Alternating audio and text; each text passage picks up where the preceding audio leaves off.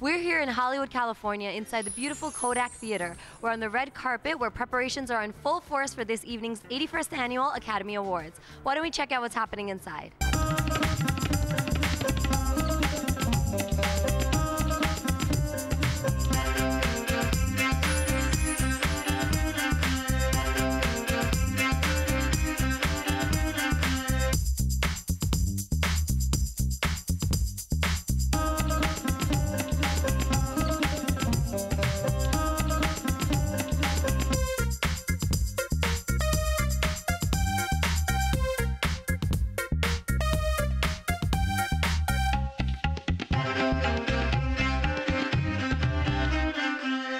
The time has come now to take you inside the main theater of the Kodak, where we're about to find out who's going to have their dreams come true. Simon Beaufoy for Slumdog Millionaire. When the original material isn't yours, how do you turn the story and make it yours and put your stamp on it?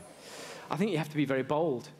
And in some respects, you have to be kind of willfully disrespectful to the material. You have to put it away, put the book away, and do your own thing with it. Because I've learned over the years that the worst thing you can do is be very respectful to the material and kind of transliterate from book to screen. It's such a different medium. You have to take the core of it and then change everything around it and keep... I would say if you keep the soul of it the same, then you've succeeded. But everything on the periphery will change. And I always say that to the novelist. If I'm adapting a novel, I always say, everything will change, but I promise to keep the soul of your novel the same. And the Oscar goes to Anthony Dod Mantle for Slumdog Millionaire. My main brief was to learn how to run with the boys, learn how to run with them at a certain height, at a certain pace, in a certain intimate way, and that was a pretty difficult brief, actually, in the slums of Mumbai. Slumdog Millionaire, Ian Tam, Richard Wright, and Vipul Bhukathi. 80 years of Academy's history. No technician from India has been nominated. I am the first Indian technician to be nominated for an Oscar and winning one. So that's why I refer to it as history. And it's an absolute glory for me, myself, personally, and for my country. Early 95, I finished my film school, and I decided to work doing production sound in Indian cinema, and that's the only thing that I wanted to do. So to reach here, it has taken me 13 years of doing production sound on Indian cinema. And especially in a place like Bombay, being the fact that Bombay is extremely noisy, it's cacophonic, ordinary life of Bombay is so busy. To do a film in its professional standard was one of the most challenging jobs for any sound man. Yeah. So 13 years of my work and technical skill I had to forget for this film. For this film, I thought I wouldn't record sound for a film. I would record the soundscape of a city. Within that city, the film is evolving. That is how I recorded. Many a times, I have to think in terms of how human perception, technically, how it's that human perception has been recreated. And with the track that I have recorded, these two gentlemen, Richard Pryke and Ian Thupp, on the mixing stage, many a times we had to technically recreate the human perception, which otherwise a track which is considered to be not up to a professional standard of filmmaking, you know. So it's a whole experience of the city that's been transformed in this film. That's what we have done. I think that's what the Academy has acknowledged it. Slumdog Millionaire, Chris Dickens. Well, it always had magic right from the beginning. You know, it was such an interesting story. But yes, there were big challenges to make it sort of work cohesively, and it was so many different images, different kind of storylines going on that you know, in its original form, it just felt a little lumpy and long, and the challenge was to get it to fit together really neatly and get the transitions to work, you know, seamlessly, and also to get it down to a reasonable length, because it was, you know, quite a long film to start with. So yes, that's amazing. A.R. Rahman for Slumdog Millionaire. I was excited and terrified. The last time I felt like that was during my marriage.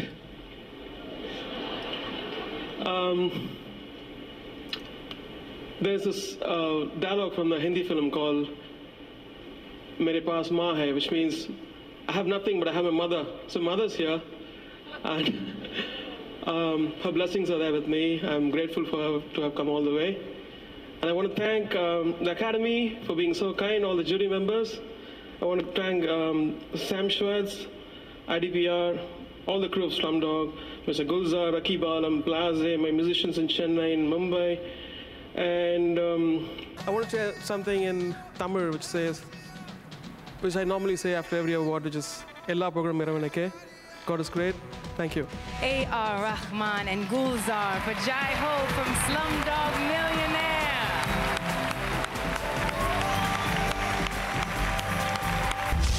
Congratulations. Thank you. How do you think that your use of music is going to hopefully revolutionize the way music is used in Hollywood films from now on? Well, it depends on the vision of the director and what film it is. It's worked out very well in this film because of Danny's vision of music. And so it's a teamwork. And I hope if people like this kind of style, maybe I'll go further with this. Mumbai actually is rediscovering itself. There's a tradition and there's contemporary film music happening, but it's got a wealth of extraordinary musical culture. Different states have different nuances and all this stuff. In this, 0.1% is what I've used, what is available. I think there's a huge treasure there. I think music appeals when the film and music go together. And of course, they had lovely scores in their movies. And I had very low expectations when I came for the Oscars.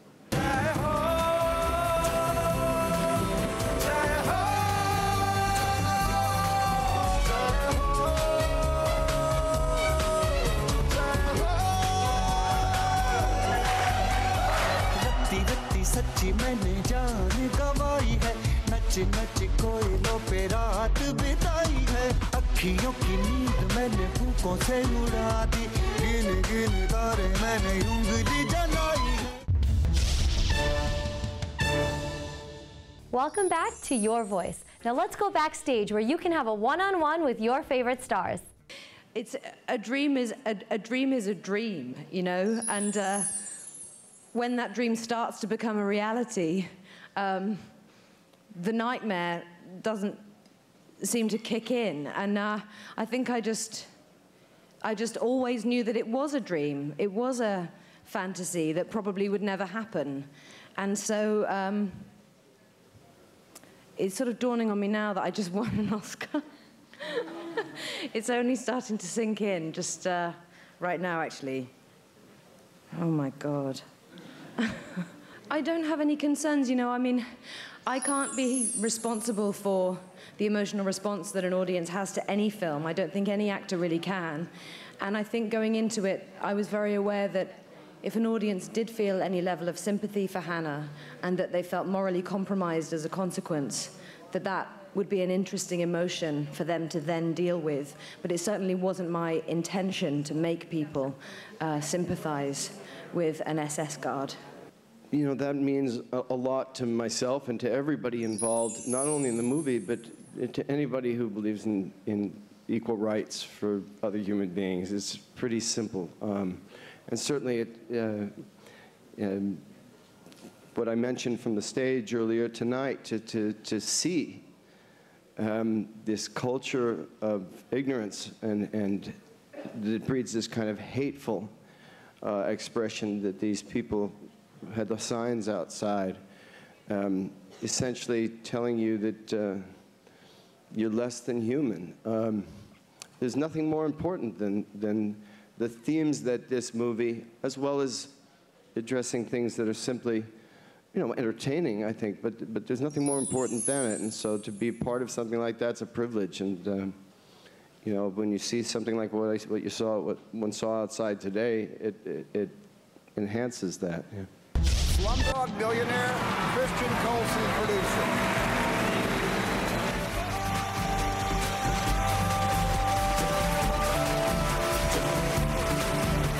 it is a love story, but it's like heavily disguised. Yes. I tried to do a love story once before and it didn't really work, really. I think I have to heavily disguise them, really, and then got a chance. I mean, what I loved about his script, genuinely, is that apparently at the beginning, the spine of the story appears to be the game show. But actually what happens, and this is different to the novel, is that, of course, as you peel back the spine, there's another spine underneath, which is the love story, which is much stronger than a television show. It's much deeper and more profound and more recognizable and more lovable, more timeless than a game show, you know. And I love that about it, you know. And it's a chance to get yourself lost in romance. And listen, we all want to get ourselves lost in romance if we get a chance, you know. If we can find a reason to do it and to disguise it at the same time, it's great. And there was something about the way we made the film. We were all really loved up when we made it. We were like a big family, and it was this huge team. I mean, you saw us all on stage tonight together, and that makes me really, really happy, you know, that we all did it together. It's fantastic. Yeah. I mean, one of the lovely things about this evening that the Academy has given us is that it's a triumph for this kind of film, really. And, you know, it is independent-minded, and it's working against the odds, really, in a way. And it's very important to keep it because, you know, it was wonderful to see, obviously, you see Heath Ledger's work acknowledged in Dark Knight, and it is extraordinary work. But like virtually, I'm sure everybody, Heath, you know, started small as well. You start in small films, you know. Everybody does, and we've got to protect them. And the studios, and it's difficult, of course, because they're under pressure, the studios have got to protect them as well, because that's where everybody starts, and they go on. Some people go on to some things and some don't, but, you know, that's where everybody begins, you know, in those small independent movies, and they start to learn the business, you learn your craft, you learn what you're doing, you know.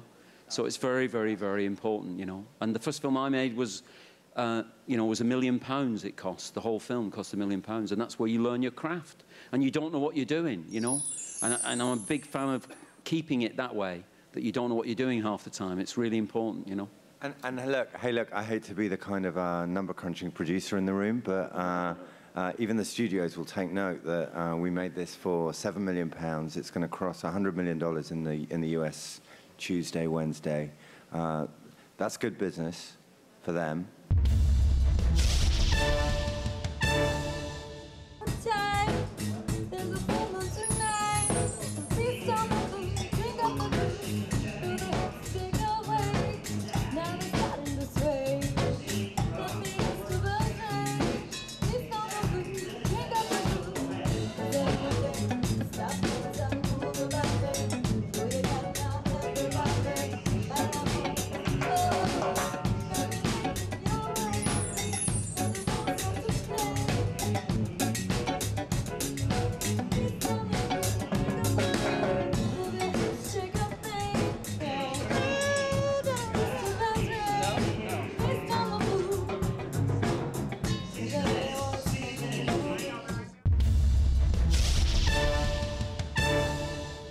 Please stay tuned. When we return from this quick break, we're going to bring you with us directly onto the red carpet of the official Fox Searchlight after party for Slumdog Millionaire.